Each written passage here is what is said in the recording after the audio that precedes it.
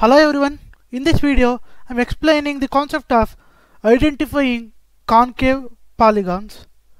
To identify the polygon, whether it is a concave polygon or a convex polygon, I am going to use two different types of algorithms. Before that, if you are not subscribed to my channel, please subscribe to my channel. To get the notification of my videos, please click the bell icon. Right? So if you want to know more about the polygons and its types, you can refer my video Polygon and its types. The link for that video is given below in the description section. Right? So let me start with the explanation. So before identifying a polygon is a concave or not, I need to know some of the concepts related to concave polygon first. So here I am not going in detail with respect to concave polygon. So as I already told, you can refer my video related to concave polygon, right? So but I will give only brief idea related to concave polygon now. So to identify whether a polygon is a concave or not, here you have to consider mainly three important points here. So first important point is a concave polygon interior angle. A concave polygon angle is there, right? One of the interior angle should be greater than 180. So you can see there. So this is you can see the highlighter here. So this is the example. If your polygon is a concave polygon, then one of its angle is greater than 180. This is the first condition. So second condition is the extension of some of the edges of a concave polygon will intersect with other edges. So when you extend the edges of a concave polygon, it will intersect with the other edges. So this is the example here. So as you can see the highlighter here. So here I am extending the line here, extending the edge here, that is red color. So you can see here I am extending the edge, but this edge is interacting with the other edge also. That is why I marked the intersection point here. So this is a concave polygon, right? When you extend the edge, it is interacting with the other edge also. This is the second condition. So first condition, one of the interior angle is greater than 180 degree. Second condition, when you extend the edge of the polygon, it will intersect with the other edge of the polygon, right? Next, what is the third condition? See, so some pair of interior points will produce a line segment that intersects the polygon boundary, right? So when you join the vertices, any two vertices of the polygon, concave polygon, then that diagonal connecting the two interior points, it's going to interact with the boundary of the polygon. You can see here. So this is the example here. Here I am connecting the two vertices of the polygon here. The diagonal connecting that vertices, right? It is intersecting with the edge of the polygon also. You can see this is the edge of the polygon, but this diagonal joining the two vertices is intersecting with the edge of the, that is boundary of the polygon. So if I want to say a polygon is a concave polygon, these three conditions, so that is the angle greater than 180 degree. When you extend the edge should be intersect with the other edge, and when you draw the line between two vertices, interior vertices, then that line is going to intersect with the boundary of the polygon. So these condition needs to be satisfied. So if you want to tell a polygon is a concave polygon, now you can ask a question. Yes, this is okay, but how we are going to identify this in the computer? So to identify the polygon is a concave polygon or a convex polygon, especially concave polygon, you are going to use two types of algorithms. So according to that algorithm, if you apply this procedure, you can easily find out whether my polygon is a concave polygon or not, right? So we will see the different algorithms to find out the polygon whether it is a concave or not. So this is the first algorithm. So it is a very simple algorithm. So this algorithm is going to find out whether my polygon is a concave or not. So what is the procedure here? So first I will tell the procedure, then I will take up the example, then you will easily understand, right? So first step, what you have to do means, so to identify whether a polygon is a concave or not, you have to find out the cross product of the successive edge pairs. So I will explain with the example, don't worry. So what is the first step here? So you have to calculate the cross product of the successive pairs of edge vectors. This is the first step. Once the cross product of the edge vector is calculated, then the values of that cross product, all the values of that cross product of the edges either should be positive or all the values should be negative. Understanding? So all the values of the cross product of the edges should be positive or all the values should be negative. Then no problem. But some of the values are positive and some of the values are negative, then that values are mixture of both positive and negative means, then you can easily tell that your polygon is a concave polygon. Right? Getting, guys? If all the values are positive, then it's a convex polygon. If all the values are negative, then also it's a convex polygon.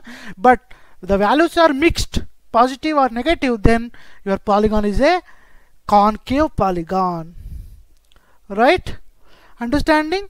So that's why if you get any mixture of values in the cross product, that is, if you get mixture of positive and negative values, then you can easily tell that your polygon is a concave polygon. Getting, guys? So now I will take up the example, then you will easily understand. So this is the polygon I'm considering here. So this polygon is having 6 edges, right? So obviously this polygon is a concave polygon. Now we will apply the algorithm to find out, right, whether this polygon is a concave or not. Yes, it is a concave, but we will prove this by applying this algorithm. So this is the polygon I'm considering here. So it is having how many edges? 6 edges, E1, E2, E3, E4, E5, E6. Now we will see. So what is the first step I told you, guys? So first step here, what you have to do means, before finding the cross product, first you have to find the values of the coordinate for each edge. See, remember, each edge will have some values because edge is formed by joining the two vertices. Obviously each edge will have how many coordinate values? 2 coordinate values. So each edge will have 2 coordinate values, that is x, y, because this polygon is displayed in the 2-dimensional screen, 2-dimensional computer screen, right? That's why this edge contains how many vertices? 2 vertices. Each vertices will have coordinate values, 2 coordinate values. So and each edge is represented by x comma y value, right? Now what we will do means, when you connect the edge between 2 vertices, you will get a coordinate values, right? First we will find out the coordinate values, that is, first we will find out the xy value for each edge, then we will find the cross product of the each edge, right? See here, so each edge is represented by how many values? 2 coordinate values. What is that? What are those values? X and y. For each edge, both x and y value should be calculated first. So here I am taking the first edge, see the highlighter, guys, E1. So for this edge I need to calculate the coordinate values, that is, I already told you for each edge I have how many values? 2 values, x value and y value. For this edge, how I am going to calculate the coordinate value means, you can see here this edge is moving in the positive x direction. This edge is moving in the positive x direction. That's why for even edge the value of the x will be 1. Getting, guys? It is very simple. So when the edge is moving in the positive x direction, the value will be +1 because it is moving in the x-axis in a positive direction. But you can see here this edge is moving only horizontally. It is not moving vertically. That means it is not moving upwards or downwards. It is moving only horizontally. That's to right side is moving. That's why the y value will be 0. Why it's 0? Because this even edge is not moving vertically upwards or vertically downwards. It's moving only horizontally rightwards. That's why y value will be 0, x value will be 1. That too, this is positive 1, x value will be positive 1. So what is the value of E1 here? E1 value will be 1 and 0. Very simple. Now next we will find out x and y value for the in the same way for the E2 edge. This is the E2 edge. You can see here E2 edge is moving both horizontally also, vertically also. E2 edge is moving upwards. That means positive y also. In the same way E2 is moving in the x direction also. It is moving in the x direction also, and it's moving in the y direction also. So E2 moving horizontally also and vertically also. Getting, guys? It's moving. It's moving in x axis. Yes, it's moving. It's moving in y axis. Yes, it's moving. Both horizontally and vertically it's moving. So that's why value of x and y will be 1 and 1, because both values are positive here. Getting, guys? So V2 is equal to 1 comma 1. Getting? Suppose if you have any doubts, please post your doubts in the below comment section. Right? So I calculated the value of E2. Now we will calculate the value of E3. Now here you can see here E3 edge is going inwards. Inwards means it is going towards minus x. Also it's going upwards, right? It's also going towards plus y. Positive y also possible, minus x is also possible. So that is E3 is moving horizontally and vertically. That is horizontally, that is towards minus x, and vertically towards plus y. Getting, guys? Here horizontally towards plus x, vertically towards plus y. Here horizontally towards minus x, vertically towards plus y. Getting, guys? Getting? So what is the value of E3 now? E3 will be minus 1 comma 1. My E3 x value is minus 1, E3 y value is 1. Getting, guys? Right. We will calculate the value for E4. E4 you can easily see here. E4 is moving in the upward direction in y axis, but x axis it's not moving in left side also, it's not moving in right side also, but it's only moving in the upward direction. That's why y value will be plus 1 in the E4 edge, but x is 0 because it is not moving in x direction. That is horizontally it's not moving, it's moving only vertically. That's why x value will be 0, y value will be 1. This is the value for E4. Now E5 we will calculate. In the same way in E5 you can see here this E5 is going in the left side of horizontally. That is horizontally left side means minus x. So x value will be minus x. But you can see it is not moving vertically. This E5 it's not moving vertically downwards or vertically upwards. It is moving only horizontally, and it is moving horizontally in which direction? Minus the x direction, but it's not moving vertically. Upwards also not possible, downwards also not possible, only left side. That is minus x. That's why E5 value will be minus 1 comma 0. E5 value minus x, E5 value x value is what in E5? Minus 1. And what is the y value of E5 here? 0. Getting, guys? Now lastly we will find out the value of E6. So you can see here E6 moving downwards vertically. That is it is moving towards minus 5. See the arrow marks, you will easily understand this, right? So it is moving vertically downwards towards minus 5. You can observe there it is only moving vertically downwards. It's not moving either in horizontally in left side or horizontally in right side. No, E6 moving only vertically downwards. That's why value of y will be minus 1 in the E6 value. X value will be 0 because it is not moving in x direction. Horizontally it's not moving, it's moving vertically, that too downwards.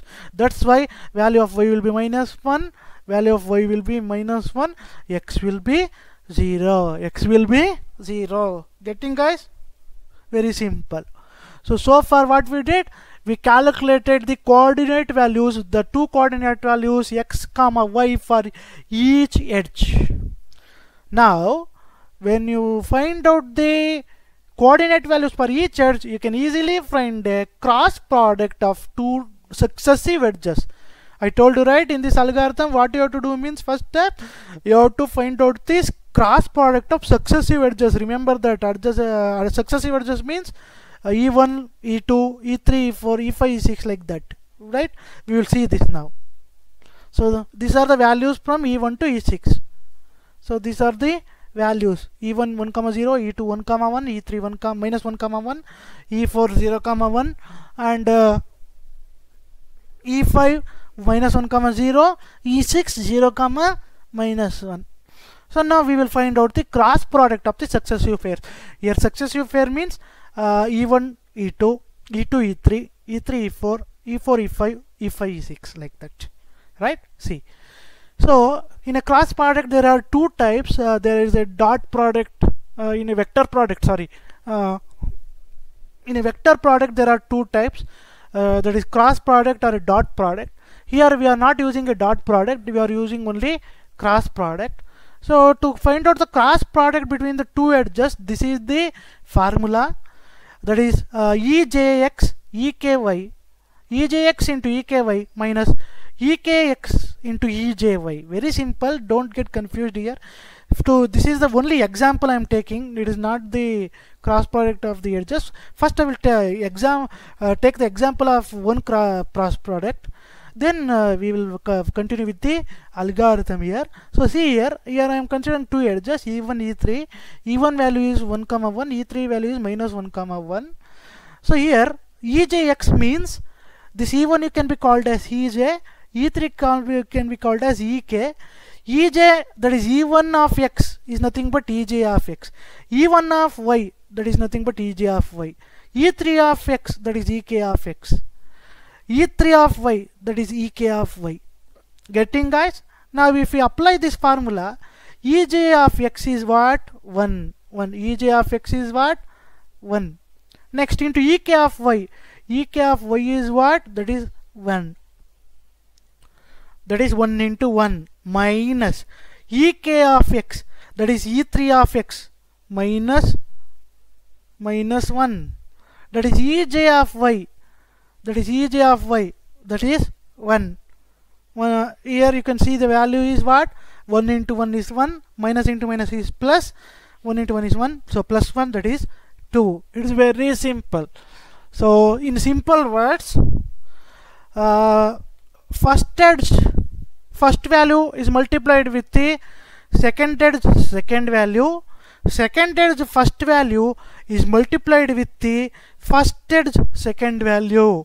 I repeat, first edge first value, see the letter, first edge first value is multiplied with the second edge second value. First edge first value is multiplied with the second edge first value, right? Second edge first value is multiplied with the first edge second value, right? Getting, guys? So same procedure, same formula. Now we will apply, this is just an example. Now we will apply this for our cross product of our edges, right? See here, I will apply this. So E1 to E2, that is the cross product. Here my value, first EJX will be what? 1. Next EKY is what? 1, that is 1 into 1. Next E2 EKX is what? 1. Then EJY is what? 0, that is 1 into 0. Now we will calculate this. 1 into 1 is 1, minus 1 into 0, 0, so 1. The value what you get in the cross product of two edges E1 and E2, that is 1, that is positive value. That is important here, because I told you, right, if you get all the positive values, then it's a convex polygon. If you get all the values negative, then it's a convex polygon. But if you get a mixture of positive and negative, then it's a concave polygon. So first value of the cross product of the two edges E1 and E2 is 1, that is positive. Now we will, in the same way, we will take up the another successive edges like E2 E3. Same formula we will apply here. So E2 E3, so first value 1, second value is also 1, Next E3 first value is -1, E2 second value is 1. So when you apply this, 1 into 1 is 1, minus 1 into 1 again 1, but minus into minus plus, 1 plus 1 is what? 2. Again what value we got? We got the positive value. So cross product of the edge E2 and E3 is also positive, that is 2. Next, in the same way we will find out for E3 and E4, that is -1 into 1, 0 into 1. So again -1 into 1, -1, but 0 into 1 is 0, but minus 0, so -1. This is very important. What the value you got here? -1. So this is a negative value. The previous two values is a positive, two values are positive value, but this value is a negative value, that is -1. Now we will find the cross product for E4 and E5. E4 and E5. Now again same formula we will apply. 0 into 0 minus -1 into 1, that is 0 into 0 0, 1 into 1 is 1, minus into minus is +1. Again we got value 1, that is positive value. Getting, guys? It is very simple. No complex things are there here. So next, E5 to E6. So again first value of the first edge -1, then second value of the second edge -1, -1 into -1. Next, first value of the second edge into second value of the first edge, that is 0 into 0. So -1 into -1, that is +1 obviously. So positive value again for E5 and E6 also we got the positive value. Lastly, the last cross product E6 and E1. So again same formula we will apply. You can see here cross product. We are applying the cross product for each values of each edges. 0 into 0, that is first value with the second value. Next, first value of the second edge with the second value of the first edge, that is 1 into -1. 0 into 0 -1 into -1. 0 into 0 -1 into -1, that is minus into minus plus 1. Right, 1 into 1 is 1, minus into minus plus, that is 1. Again we got the positive value 1. Here you can see here every cross product yield a positive value, only the one cross product yield a negative value. So what are the positive values? Cross products means E1 and E2 positive, E2 and E3 positive, E3 and E4 negative, E4 and E5 positive, E5 and E6 positive, E6 and E1 positive. Here all the edges yield a positive value except the edge cross product of the edges E3 and E4. E3 and E4 the edge yield a negative value. Now according to the algorithm, what is the condition there? What is the condition? So here you can see E1 and E2 greater than 0, that is positive. All the values are positive except E3 and E4. So what is the rule there? What is the rule? So according to the rule, all the values should be either positive, all the values should be either negative, then you can call that polygon as a convex. But here when you got the mixture of positive and negative value, then it's a concave polygon. But here what we got here, mixture of positive value and a one negative value. That's why. What type of polygon is this? This polygon is a concave polygon. That's why I told you, right? This cross product of adjacent vertex will give vector products of the same side. I told you positive sign or negative sign. So either it should use positive value or it should yield negative value. But in our example, you can see here the cross product value of all the edges is positive except the cross product of the edge E3 and E4. So that's why, which is negative, right? All the values are negative. Only one edge is all the values are positive. All the cross product of the edges is positive except one edge, that is E3 and E4, which is negative. That's why my polygon is what? My polygon is concave. So my polygon is concave because it got how many positive values? 5 positive values and 1 negative value, right? That's why. This is the first algorithm, right? Now I will move with the second algorithm, identification algorithm 2. This is also very simple. So first I will tell the steps, then we will look into the example. So what is the first step here? So we have to find out the vertex position for each polygon, right? First what we have to do means we have to find out the vertex position for each each vertex position for the polygon. We have to find the vertex position. Then what you have to do means for each vertex we have to draw the extension line. That means we have to draw the extension line for each and every edge. We have to draw the extension line for each and every edge. I will show that with the example, don't worry. So I will draw the extension line between the edges of a polygon. Then when you draw the extension line, what is the condition here? Vertices, all the vertices should lie on one side, then it's a convex polygon. But if some vertices lie on one side and some vertices lie on the other side, then the polygon is concave. Getting, guys? So first what you have to do, you have to draw the extension line of all the edges. Draw extension line between all the edges of the polygon. When you draw the extension line between the edges of the polygon, all the vertices of that polygon should lie on the same side of the extension line. If one vertices lie on the one side, if other vertices lie on the other side, then the polygon is what? Concave polygon. So let me see with example, then definitely will easily understand this. So you can see here, I have considered the polygon, triangle polygon here. This is a convex polygon. Obviously this is a convex polygon. This triangle is a convex polygon. How we can find this? So it's very simple. I already told you. I have to draw the extension line between the edges.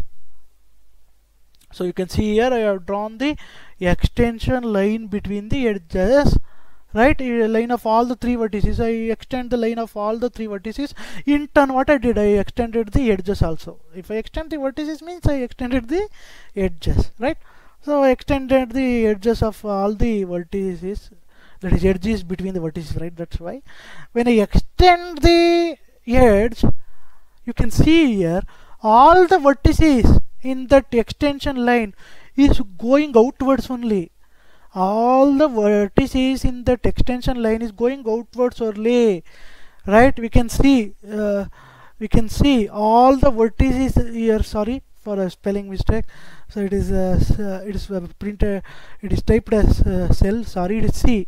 We can see here all the, sorry for that. So we can see here all the vertices are going outwards. So this polygon is convex. Understanding, guys? It is very simple. I draw the extension line. What you can observe when you draw the extension line means, you can see here this is also going outwards, this extension line is also going outwards, this extension line is also going outwards. In turn, all the vertices is going outwards. That's why this is a convex polygon. So that is a condition, right? When you draw the extension line, all the vertices should be one side. That means all the vertices should be in either outwards or all the vertices should be inwards. Here all the vertices is out in outward direction, all the edges is in outward direction. That's why edge is nothing but a collection of vertices, two vertices, right? That's why, don't get confused. So here all the edges are moving outwards, right? All the edges, these edges moving outwards. That's why it's a convex polygon. Right? All the edges either it should move in outward direction or it should move in inward direction. Here all the edges moving outward. That's why it's a convex polygon. Now we will see the example for the concave here. Same example. What example I have taken for the first algorithm, the same example I took here also. So you can see here I extended all the edges in this polygon also. Here all the extension lines are going outwards. Extension of every vertices, that is in turn, vertices means what? Edge is a collection of vertices. In turn, extension of edge is going outwards. Every edge is going outwards. Every edge is going outwards, but except V4. V1 is also going out, V1 is also going outwards, V2 is going outwards, V3 is going outwards, V5 is going outwards, V6 is going outwards. But V4, instead of going outwards, In which way it's moving? It's going inwards. Getting, guys? It's going inwards. So what is the rule of the algorithm 2? If some vertex is on one side of the extension line and some vertices are on the other side, the polygon is concave. Either I told you, either all the vertices should be outwards, either all the vertices should be inwards. But here in this case, some vertices in outward direction, but one vertex is in inward direction. That is V1 to V1, V2, V3, V4, V5 all are in outward, but only V4 is in inward. V6 also outward, only V4 is in inward direction. So this is going to prove that your polygon is a concave polygon, because as per the rule every vertices should be on the same side. But here V1 to V1, V2, V3, V4, V5 are in the outward side, only V4 is in the inward side. Getting, guys? Right? It is very simple. That's why this polygon is a concave polygon. Right? Getting, right? So V1, V2, V3, V5, V6 all are moving outwards, but only V4 is moving inwards. That's why the vertices lie on different sides. Right? 5 vertices on the 5 edges on one side, one edge is on other side, that is V4 is on other side. That's why my polygon is what? Concave polygon. Right? So I hope you understood the concepts. If you have any doubts, please post your doubts in the below comment section. Thank you.